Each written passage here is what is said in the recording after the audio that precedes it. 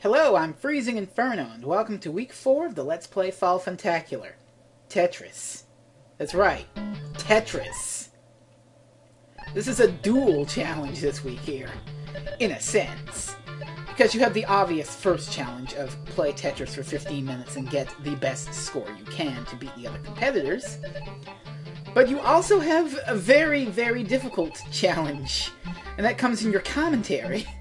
Because you, me, and the competitors, all you guys, we have to somehow make a video of Tetris for 15 minutes. An entertaining thing that the judges will give a high score to and say, that video? I like this. I'm gonna give it a 5. It was a good video. 15 minutes of Tetris. So, this is really stretching the boundaries of how entertaining you can be. Very devious. Now I remember a guy you might have heard of, an LP guy, named Deceased Crab, did an actual honest-to-God LP of Tetris. And a lot of people I knew kind of made fun of him for that and said, look at that guy, LPing Tetris. I'd sure never LP Tetris. Well, look at me, the big guy here, LPing Tetris. Well, I guess not technically LPing, but it might as well be. I've been treating these entries in the Fall Funtacular as actual LPs. If I were to do an LP of Tetris, it'd kind of be like this. Yeah. I mean, really, what can you say about Tetris? You can say quite a lot about Tetris, but before I say things about Tetris, I need to explain a little something. It won't make sense if I don't. You see, we have a custom challenge this week to sing a song to Tetris music. And I'm going to do just that as soon as the loop ends here in about 3 seconds. Enjoy! In the Soviet Union in 1984, there lived a comrade named Alexey Pajitnov. In his spare time on his Elektronica 60, he created an interesting computer game. It's not lame. He based it off of game Tetris. You control the falling pieces like so. Pretty soon every able comrade, they were saying, game is so rad, just one more level, before they knew it, it was done. But they would play on, never stopping for anyone, till the game was done.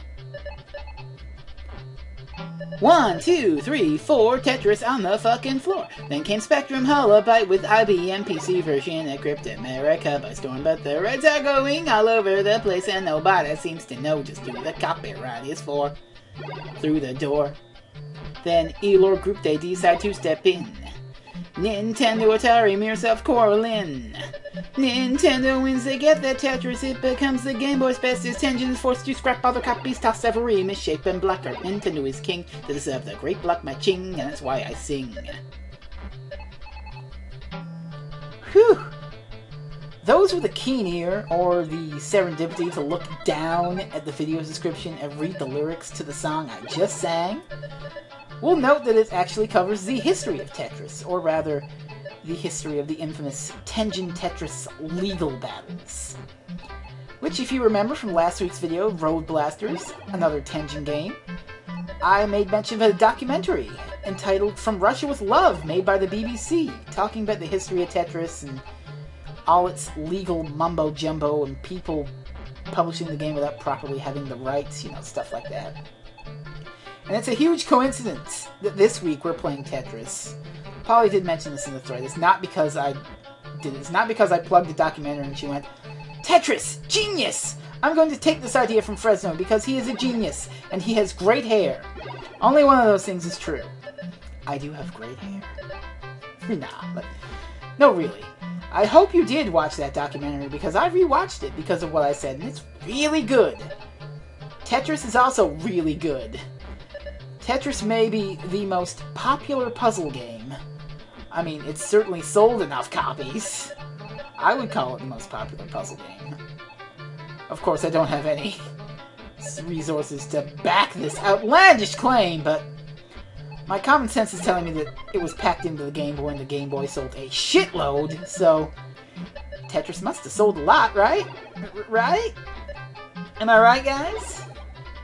That being said, why don't I actually try to talk about Tetris a bit? I mean, just like I said in the song, you've got, well, not Tetrominos, because Tetrominos are 5. And I guess due to his Elektronica 60's limitations, I mean, computers in 1984 had what? Fucking hundreds of kilobytes of memory at best, or some shit like that? I don't know. I wasn't alive and using computers in the 1980s. So, yeah, I guess his hardware limitations could only let him make 4 shapes. Tetrads. So, 4. And you just match them, like so. And try to create lines out of them. I'm actually explaining Tetris. This is what I have become to. This is just my natural state. I'm kind of an informative LPer, so I just naturally have to just say, this is what you do in Tetris. You match shapes and make lines, and try not to let these things pile up to the top of the screen or else you lose. Simple as that. Yet it's so goddamned addicting. I mean, I've been playing lots of Tetris. It's surprisingly fun, and I'm really not the biggest Tetris fan. Like, it's a fun puzzle game. Certainly a really good one you can play, but I'm just not that into puzzlers. Like, I like Puyo Pop a bit. Panel de Pon is okay. But other than that, I haven't really played any other puzzle games. My favorite puzzle game would actually probably be Dr. Mario. That's a good one. I like Dr. Mario. A lot of nostalgic memories with that. Not so much with Tetris, because, well, at this point I'm just going to take this time. I mean, the competitors are going to have their own different ways to do commentary on this thing and try to make Tetris interesting. Because really, it's about the commentary here, right? So, I'm just going to drop the charades and we're just going to talk dude to dude, guy to guy, chick to chick. Me to you. Let's just talk. I'm just gonna share some stories with you. Hope that's okay. Hope you like that. Hope you like that Tetris! Oh boy! But yeah. Now, I never actually had a copy of Tetris with my Game Boy. I got my Game Boy in 1993 with the Jurassic Park video game. I was 8 years old. And as you know, if you were an 8-year-old boy, you were probably into fucking dinosaurs. And you were like, these are the coolest creatures to have ever walked the planet, oh my god. Now, cashing in on that at the same time in the year of 1993 was a little film by Steven Spielberg called Jurassic Park. So, I rode that gravy train so hard. I was like, oh my god, Mom, I need all these Jurassic Park action figures and stuff. So, my family gets me a Game Boy with Jurassic Park for the Game Boy for Christmas. That game's hard. I never beat it. I think the farthest I ever gotten it was like level 5, and then I loaned it to somebody and I lost it. That's another thing. Lending games. Because while we're on that subject and talking about Game Boy, I remember 1995. I didn't have any fancy-ass Super Nintendo or PlayStation or whatever, so what I would do is I would loan my Game Boy out for NES games. I remember distinctly doing this for a little game you might have heard of. Oh, not that big of a deal. Just some obscure little platformer called Mega Man 2. I could not get past the guy in Wily 3 or 4. The fucking stupid Crash Bomb boss is poorly designed. I don't like it. I really don't like it. Now, another time. Oh, this bit me in the ass. This was a bit later. Maybe like... It was after 1995 because I got the Super Nintendo. But it is still Game Boy related because, like, over the Christmas break I talked to a friend and I lent him my Game Boy because the only game I had for my Super Nintendo was Donkey Kong Country and he already had that. So I lent him my Game Boy for Star Fox, which was a radical game because, see, in Coastal Newfoundland, you're like 4 years behind on technology. Oh, and now I'm on level 10 and I'm fucking up, incidentally. So this is about as high as I'm gonna get a score. But anyway, I lend this game to my friend. I lend this Game Boy to my friend for Star Fox. I'm playing Star Fox. Yeah, I'm kinda fucked. I almost got 40,000 points. That ain't bad. But yeah. Okay. Lend game. Get Star Fox. Star Fox is really cool. But my family's like, you lent your Game Boy out for that? Well, you shouldn't have done that. I mean, what if you get a game for Christmas? That's not likely. Oh, let's put in our high score here. I beat the fuck out of Howard. I bumped Lance right off the scoreboard. Go back to Pokemon, you bastard. I'm sorry, I'm distracting from the story. So, Christmas Day comes. We're opening gifts. It's great. It's wonderful. What's this? Operation C for the Game Boy. What's this? Kid Dracula for the Game Boy.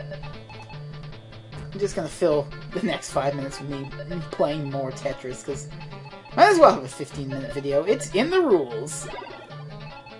So I get 2 Game Boy games for Christmas, and I have no Game Boy, so I had to call up my friend like, Sam! For the love of God! Give me back my Game Boy. I'm gonna give you back Star. I gotta play these games. And Operation C and Kid Dracula ended up becoming 2 of my favorite Game Boy games. Both by Konami. Operation C was my first Contra, and I did do an LP of it, and I didn't die once. Mainly because I spammed the living hell out of the, fucking, you know, sprite gun thing. Homing gun, whatever you want to call it. Well, it's not whatever you want to call it, because that's the right name for it. Goose. Oh, that Game Boy of mine, but the thing died on me. My old brick Game Boy doesn't work anymore. It's still here somewhere. Like, part of the border around the screen is gone, and it's full of stickers, but it's still here somewhere. I haven't the heart to throw it out. If I need to play something on the old Game Boy now, I've got the Super Game Boy, or I've got an old antique Game Boy Color from 10 years ago. Lime green. In short, I'm just a portable gamer. And you can't help but not like portable gaming. I mean, who doesn't like portable gaming? And, well, the start of it was Tetris! Not really the start, I guess, but it really popularized it. I mean, honestly, did you hear of anybody playing the goddamn Atari Lynx? No! You heard of people playing the Game Boy. And it was like, whoa, Game Boy! It's like Nintendo, but in your hand! Oh my god! I guess you had some people who played Sega Game Gear, I mean. Then again, I never really knew anybody with a Sega. And I think my cousins had the Genesis. I remember playing Sonic 2 on that once. Years ago. Incidentally, the reason I'm doing this video early is because that same cousin is getting married this weekend. So, tomorrow I'm out of here. That's why I'm doing my video early. Which is actually probably going to bite me in the ass, because nobody has posted a video as I record this. And I've got a good theory about that. They're waiting for the first video to go up, so they can be like, okay, fucking Tajir got 30,000. I have to beat that. So every competitor now is gonna see my 39,000 and practice their asses off to beat that. And I'm gonna be bone fucked. Unless I get really lucky and somebody is like, I can't top that, Fresno. I'm just gonna have to put up this video because I gotta. But I think we all know who's gonna be the top scorer. I think we all know. I don't even need to say it. I don't even need to say it. Because ambiguity is a good storytelling device. And it helps you form your own assumptions and imaginations. It's whatever you want it to be. So whoever it is you think is going to be the top scorer is who's going to be the top scorer. I certainly have my own assumptions. You certainly have your own assumptions. Maybe our assumptions are the same. Maybe they're different. I don't know. I can't read your mind here. I'm just doing a video for the internet of Tetris, which is a mighty fine puzzle game. It's making me want to go play Tetris DS now. I actually have that.